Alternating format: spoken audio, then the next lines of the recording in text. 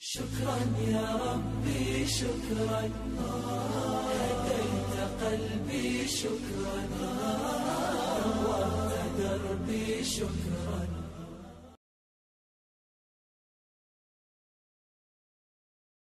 Assalamu alaikum wa rahmatullahi wa barakatuh. Thank you everyone for joining us today in our daily talk. Today we are honored and thrilled to have Omar Yaqub from IFSSA join us to talk a little bit to us about IFSSA's work in our city Edmonton and in Alberta, and what kind of things they've been facing during this COVID-19. Brother Omar, for joining us. Well, Assalamu alaikum. Jazakallah khair. Thank you for having me. No problem at all. Brother Omar, I will kick this off by asking you just to tell us a little bit about yourself and about IFSSA and what kind of work does IFSSA do in general.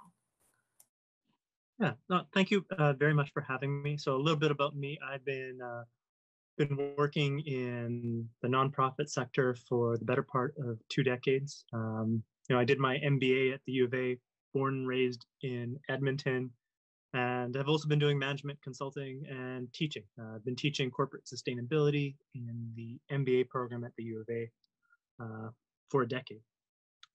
A little bit about IFSSA, which is I think the thing I'm really passionate about. I've been serving with the organization served with the organization on the board for a decade, and then left and then came back in a staff role. I'm really excited to be doing that. A lot of people don't know about IFSSA. It's this hidden gem in the Edmonton Muslim community. It's been around for nearly 30 years. And IFSSA is an Islamic Family and Social Services Association. Islamicfamily.ca is the quick and easy way to find us. And it's here to provide those essential services that the community needs. And that's everything from safety, security, and growth. And so I like to think about that spectrum of services as everything from someone who's hungry to someone who's facing anxiety to the person who wants to help bring a relative over because they're a refugee, or the youth who's looking to connect and grow in their connection to their Muslim identity. And so we run a host of programs. We have over 20 staff and 3 locations in Edmonton. Okay, and IFSSA is only located in Edmonton, right? Correct. We serve people from as far south as Red Deer, like people from Red Deer will drive up to access IFSSA, people as far north as Fort Mac. And last year we launched a helpline, and now people are calling us from all over the province and even outside of the province to access the helpline. So tell us a little bit about the helpline. What kind of services can I get if I call the helpline? What happens when I call the helpline? Yeah, that's a great question. So the helpline is a general purpose helpline. It's the gateway to accessing a lot of IFSSA services. So people might call because they're facing anxiety and they want to make an appointment with a trained psychologist, and they want a psychologist who understands their faith. And so we have registered psychologists on staff that they can access, and we can also bridge them to other psychologists that are in the Edmonton area.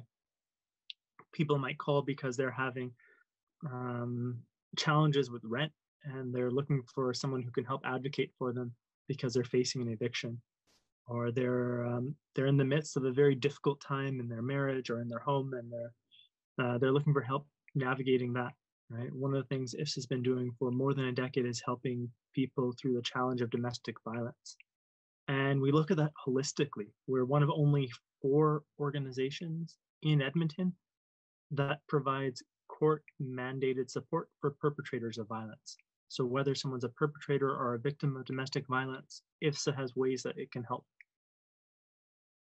And then, youth having questions about identity, wanting to connect with online programming. So it's a whole range of services. That sounds really good, Brother Omar. You mentioned a lot of services that I think are part of a larger partnership when you really think about it. Like when you were mentioning domestic violence, my first thought was Nisa Home. as a transitional shelter for a lot of the victims, especially who are women. And you were talking about youth. The first thing that came to my mind is a couple of the local mosques and other youth programs that we have. When you talk about immigration, many unite in Catholic social services. So how does this work as a dynamic in our city? How does this partnership work within your organization? Yeah, great question. So IFSSA is one of our core values is partnership. We work with a number of organizations. We work with EMCN, Catholic Social Services. Together with those two organizations, we were able to help bring in 400 refugees during the 2015 refugee crisis. So we're really closely integrated with those organizations. We work with a number of organizations around domestic violence, including the Alberta Council of Women's Shelters and others. And so we're providing that layer of cultural and spiritual competency to help people bridge access to those services. NISA has been doing some work around domestic violence, specifically around shelters, and they have a few units to help people specifically with that 2 months of transitional housing. IFSSA's services are start from when that person identifies a challenge in their home, needing help navigating that challenge, trying to rectify that challenge before it potentially gets out of hand, right? So counseling, court mandated supports, what have you. Should it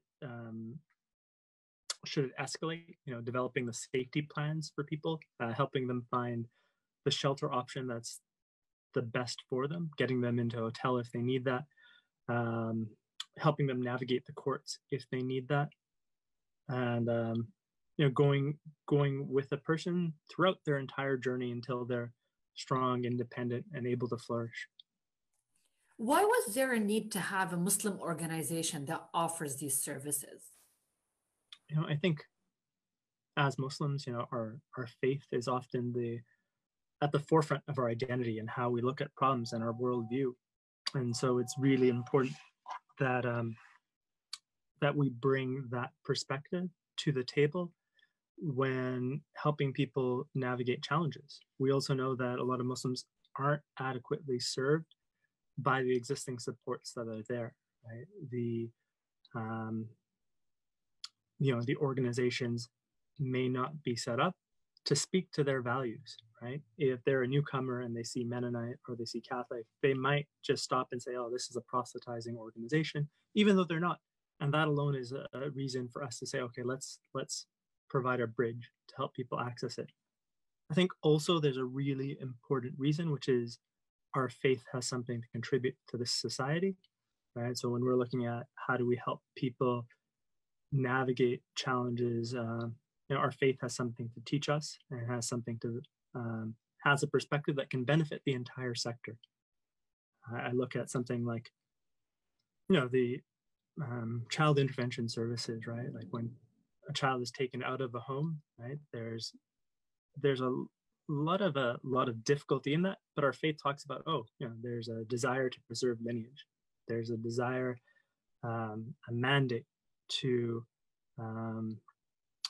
reunify families, and that's something that's kind of hardwired into our faith. And so bring that perspective is something, right? When we think about newcomers or people looking to start something, right?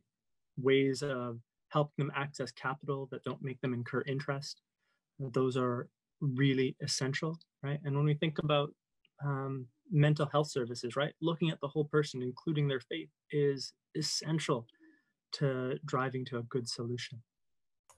Now, you touched on mental health services, and I think this is such an important part. And we've been talking about it a lot recently into kind of removing the stigma around mental health and around anxiety and depression, and that many scholars and many imams have been talking about it as you're not a bad Muslim if you suffer from anxiety.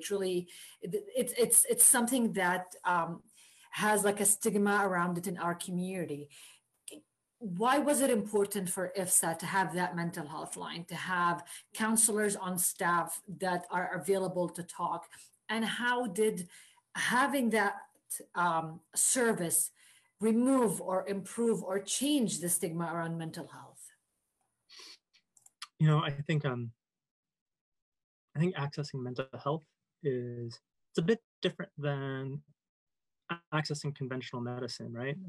When you but not entirely, right? There's when you see a doctor, you might connect with one doctor more than another. It's like that doctor spent a little bit more time. That doctor asked me a few more questions about what I'm doing outside of like this one problem, right? Or when we're trying to find someone we want to work with, right? There's always this great emphasis on fit, right? And like two people connecting, right? So you might really, really appreciate what one sheikh has to say, and another sheikh might be saying the same thing, but it just doesn't get to your heart, right? And I think mental health is really similar, right? It's really important that there are people there that can appreciate the fullness of the person and help them access services. And working also, as you said, right, to reduce that taboo, right? If someone has a broken foot, we tell them to pray, but we also tell them like, go and get medical help, right? And so seeing both of those as essential,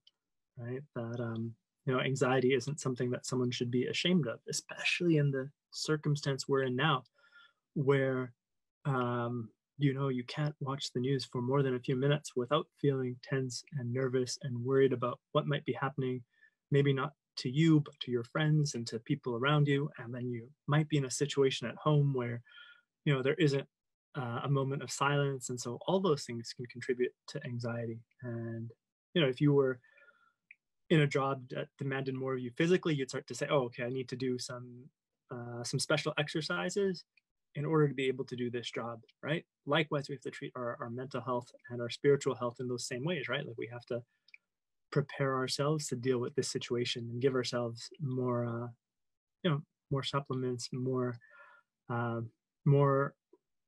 tools to be able to deal with anxiety and other mental health challenges. Yeah, absolutely. SubhanAllah, in our communities, you do find a lot when you tell somebody to actually call the mental health line, the first answer is, I'm not mental. There's nothing wrong with me. But you're like, no, nobody just called you mental. But I do find it to be very important. And I do really appreciate the fact that IFSSA have these services available for our Muslim community, because as you said, it's important to have somebody to talk to that does understand the faith background that you're coming from so they can connect with you on this on that level. Now let me ask you something, Brother Omar. Are these services free? Yes, IFSSA services are free, right? We're supported by community, and so we realize that sometimes accessing a counselor might be prohibitively expensive for people, and so that's the reason we're here, is to make it accessible. Okay. And one question that is very, very important right now with accessibility and having your services, we're going into a crisis, right? We're all going through this together. And I'm sure this has affected your operations. It has affected your services, but we'll get to that in a minute. How did it affect your operation, your services? My direct question to you is, how did that affect your funding? And looking at all of the funds that the government providing, is IFSSA able to take advantage of this funding? You mentioned that you're funded by community. Are you fully funded by community, or is the government supporting you guys as well? If not, with the changes, are we looking at government support for IFSSA's operation? Yeah, that's another great question. So about 60% of IFSSA's funding comes from government, and alhamdulillah, that's secure. 40% of our funding, about $600,000, comes from community. We had to cancel our two community dinners, which is where the majority of our community funding comes from, right? And so, the outlook is murky, right? Inshallah, Allah provides, and we're praying. But it's also important for community members who have the means right now to contribute if they can, right? Our food depot, our food hamper, which is the second largest in the city, is funded primarily by community, right? And without community support, we won't have the money to help feed people, right? We also collect and distribute zakat, both zakat al-fitr and zakat al-mal, right? And so normally zakat al-fitr, which is that $10, $11 that people pay prior to Eid, right? We ask mosques like the Rashid to pledge a certain amount. We pre-order that amount months in advance, and then we distribute that amount in Ramadan to comply with the faith guidelines of distributing and collecting that amount in a short amount of time, right? So we've incurred this large cost to be able to get people Ramadan hampers, and we're totally unsure of where the funding will come because people aren't going to the mosque, so they won't be able to contribute. And then with zakat al-mal, right, it's really important that people continue to support local if they can, right? And then also with sadaqah and with general donations, that's really, really important because that supports some of the staffing and some of the intangible costs that allow the work to continue. Now, with Ramadan coming up, how is that affecting? I know Ramadan is a big month for a lot of Muslim community, especially with fundraising. Do you guys have an alternative plan of what you might be expecting to happen? We're hoping to reach out with people through channels like this one, right? Through shared messaging on newsletters. We know everybody's looking for funds, but there are certain funds that are designated for the poor in our community. So if people can distribute, there's a cup locally and there's a zakat al-fitr locally. That makes a big difference. I know oftentimes people are trying to send that money overseas, and I just want to emphasize to people that there is a need here and there's opportunities to contribute here. Can you talk a little bit to us about the need, Brother Omar? Because I think there's a lot of misinformation about what kind of need our Muslim community does have here. So can you talk a little bit to us about numbers maybe of the food services that you provide, the immigration services, the youth service? Like, what is the need like here? Yeah. So every month there are 3,000 to 5,000 individuals that use IFSSA's food hampers, right? Back in January, what we did was we spent a lot of time reassessing each and every one of our clients. We were able to take our numbers down, right, from 5,000 to 3,000. Now that number is going to go back up, right? So, alhamdulillah, we spent the time back in January to kind of reassess people. But so with the 5,000 people that actually receive food hampers. Correct. That's just food hampers, right? That doesn't include the number of hours of counseling, the number of hours of outreach work, the number of unique individuals that access youth programming, right? And so we have the first paid Muslim chaplain at 2 different campuses in Edmonton, right? And that's a service that's now online there for youth to access. And so, all of those things require community support to be maintained. Yeah, absolutely. I mean, 5,000 food hampers, just that needs a lot of support. Absolutely. Now, Brother Omar, let's go back to the operation and what has been going on the ground with IFSSA in light of COVID-19. I mean, in Al Rashid Mosque, things have shifted and changed in an incredible way, and you probably know that.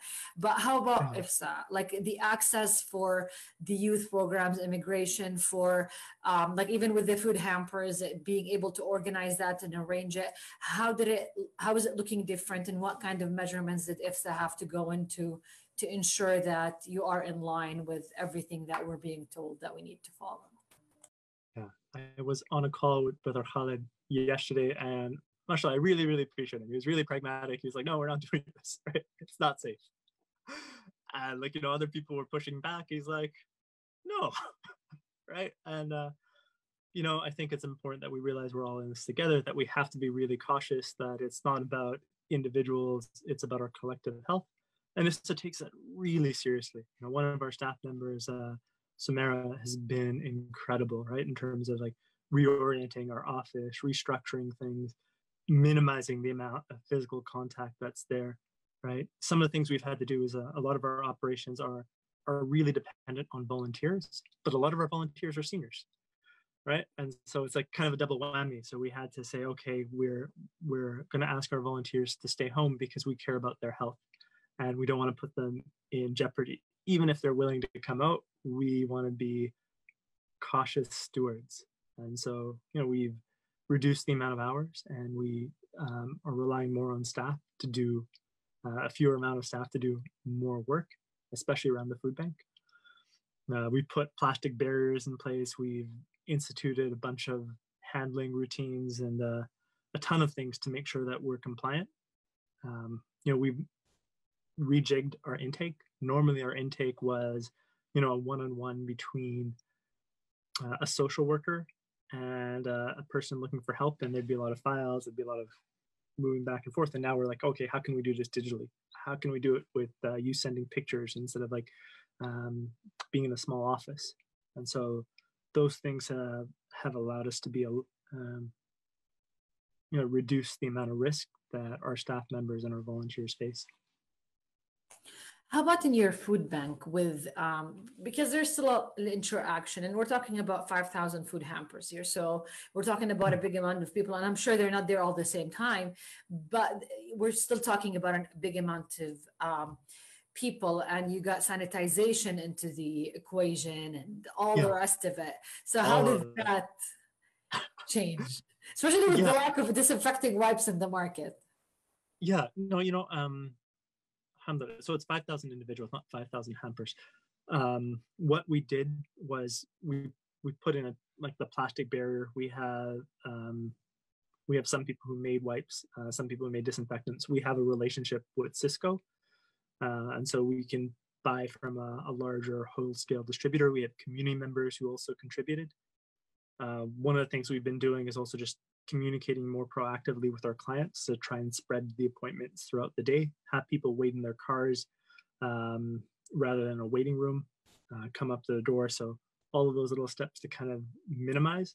But, it's also really, really challenging in our community because, people might want a carpool, right? Because they don't have a car themselves. And so they bring their friend, and now you have a car with like 15 people or a van with 2 or 3 families, and it's like, there's still a lot of work to be done, but we're trying our best every time we have an opportunity to communicate with someone, because they might not be accessing the information the way others are. It's like, oh, hey, did you know that you can be fined for what you did in the car, right? And so here's what you should do to minimize it. We're also, for a certain clients who are highly vulnerable, we're doing delivery for them so that they can have packages at their door, right? So seniors, single moms, people who are highly vulnerable, whatever we can do to kind of minimize that contact. And we've been working with, IRC and the Rashid to take some of the hampers they had there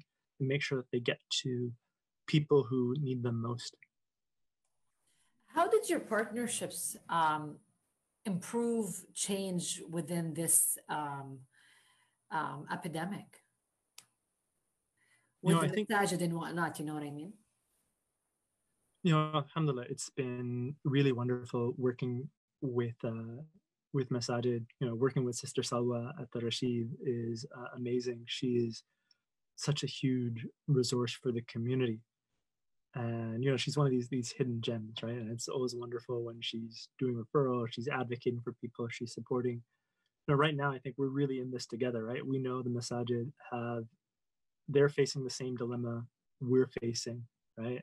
Around funding, around maintaining what they're doing, maintaining staffing, right? I sent a message to a bunch of my imam friends, and, right after I sent the message, one of them said, hey, I've been laid off. Can you help me, right? I felt really, really bad, but, it's one of those areas where it's like, okay, hey, let's help this imam in our community.